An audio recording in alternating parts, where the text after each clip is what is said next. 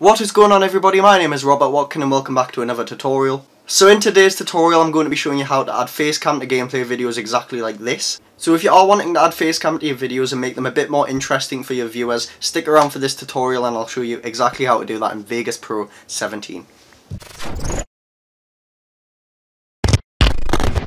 Okay, so jumping straight into Vegas Pro 17, the first thing you're going to want to do is import your media. Now, I'm going to assume you already know how to record your Facecam and you know how to record your gameplay. This is purely a tutorial on how to edit the Facecam in Vegas Pro 17. So you can see here that I've got the Facecam footage and I've got some example gameplay footage which I did not record myself. I did just get this off the internet, so it is just someone playing Minecraft, and I'm just going to be using that as an example for the gameplay. Now I'm going to select these two and import them into my project. Now the first thing I'm going to do is actually drag the gameplay footage onto the video, and you can see here I get an option, do you want to set your project video settings to match this media? I'm just going to click yes. And then what I'm going to do is right click down here and insert video track. This is where we're going to place the Facecam. So I'm going to drag my Facecam down here. Now you can see it is a lot shorter because, like I said, the actual footage, the gameplay footage, is off the internet. So what I'm going to do is just split the gameplay clip using the S button and then just delete the end of it so we can zoom in and it's a bit easier to work with. Now the first thing you're going to want to do in this scenario is sync up your video and your gameplay. Now often what I used to do when I'd make gameplay videos is I would move my mouse on the screen while saying what I was doing with the mouse, because if you look here you can see that the audio for the Facecam is linked with the Facecam, so the voice, and then we've got the actual video of course of the gameplay. So what you could do is something like this where you go left, right, up, down, left, right, or something basic like that. So then when you see it happening in the video you can align it to when you're saying it in the audio clip. Or if you want, you can record your audio as well, your microphone, through the gameplay footage, and then all you have to do is clap a couple times and then sync up where you see the spikes on the audio track. So let's just say for now our Facecam and our gameplay footage is synced up, so all of my reactions will be at the correct time and stuff like that. The first thing we're going to do is actually look for the start of the video. So I believe it is on this little bit of audio here is where I start. What is going on, everybody? My name is Robert Watkin and welcome back to another tutorial. Which it is, so that's when I'm going to cut the video. So to start I'm actually going to zoom out the track height just so I can see a bit better, and then not clicking on any tracks but making sure the cursor is in line just before I start speaking. I'm going to press S and that's going to cut all of these clips here. Then I'm going to delete the gameplay, I'm going to delete the Facecam, and that is the start of the clip. Now just to make sure, we're going to move them to the very start of the timeline just by clicking and dragging it, and then if we click play, what is going on, everybody? My name is Robert Watkin and welcome back to another tutorial. It does start straight away with me talking.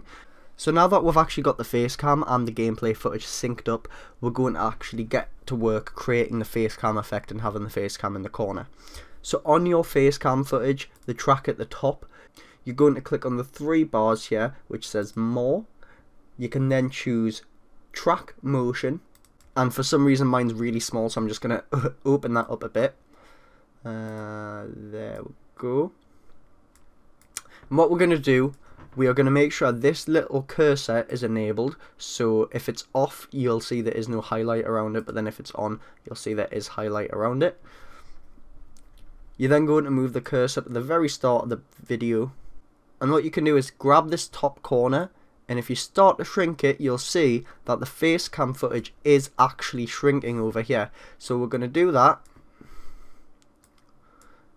and then we're going to move it up to the corner, as you can see, just like that. I think the Facecam itself should be a bit smaller, but one thing I don't like is how zoomed out it seems. So to fix this, we're then going to go onto the video track itself, and you'll have to look at the very end of the video clip. So we can see here, you're going to want to click the event pan and crop, and this will open up another window, and this will just let you crop it a little bit so you can zoom in a bit more on your face. So let's say like that.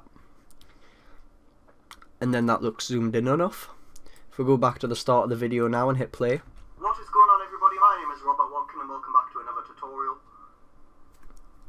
So we can see it is in the corner. Now there are some adjustments I'm going to do throughout this, so I'm just going to explain it as I'm going, but this is the basic idea of how to get a Facecam working in Vegas Pro. Now next what I'm going to do is actually cut the clips down so we'll only have the parts where I'm talking, and we'll get rid of all the stuff that isn't needed.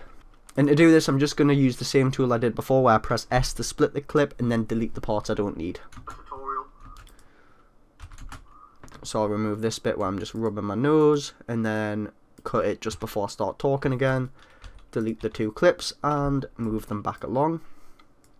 And we'll do the same again. Exactly like this. Like this. So if you are making gaming videos and you want to add Facecam to your gaming videos, you can see there's a couple times I actually messed up, so we'll just continue on to when it actually started. So if you are wanting to add Facecam to your videos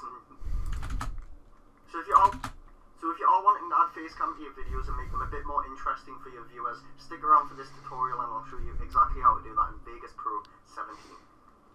So yeah, that's when I'm going to cut it, and just when I cover the camera as well. Now we'll delete this big section in the middle where I kept making a lot of mistakes, and we're just going to squish everything along and then get rid of this last little bit. Now if we play this once again, so just put our cursor at the start, press space, we can play. My name is Robert Watkin and welcome back to another tutorial.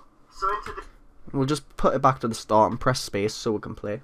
What is going on everybody, my name is Robert Watkin and welcome back to another tutorial. So in today's tutorial I'm going to be showing you how to add Facecam to gameplay videos exactly like this. So if you are wanting to add Facecam to your videos and make them a bit more interesting for your viewers, stick around for this tutorial and I'll show you exactly how to do that in Vegas Pro 17.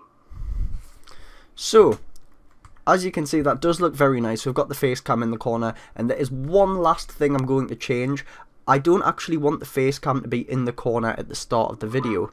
I want it to be full screen, so it's just my face, and then when I say this, that's when it's going to go into the Facecam view. So, just opening this track motion window again. Now I already have it open, but once again, to open it you just go to the 3 lines over here and click on track motion. It'll then bring up this window. Now making sure you've got the sync cursor selected, we're first going to go to that original keyframe at the start of the clip. You can either move it down at the bottom or you can move it at the top, it doesn't matter, as long as you've got that first keyframe selected. I'm going to right click on the square and just click restore box, and that'll just put it full screen again. Now I'm going to go to where I want it to actually change into the Facecam, right here. As you can see, that's where I say this. And I'm going to create a keyframe just before I want it to change. So there we go. That means between that first keyframe and the second keyframe, it's going to stay full screen. Now if I go a few frames ahead to when I've finished saying this, just using the arrow keys to about here, then position the Facecam, you'll see it does actually make a new keyframe. It's quite hard to see because we are zoomed out, so I'm just going to zoom in, and you can see that there are 2 keyframes quite close. We'll position this in the corner.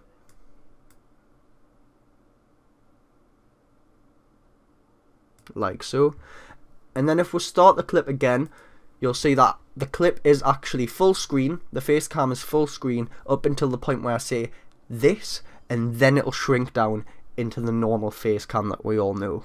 What is going on everybody, my name is Robert Watkin and welcome back to another tutorial. So in today's tutorial I'm going to be showing you how to add Facecam to gameplay videos exactly like this. So if you are wanting to add Facecam to your videos and make them a bit more interesting for your viewers, stick around for this tutorial and I'll show you exactly how to do that in Vegas Pro 17.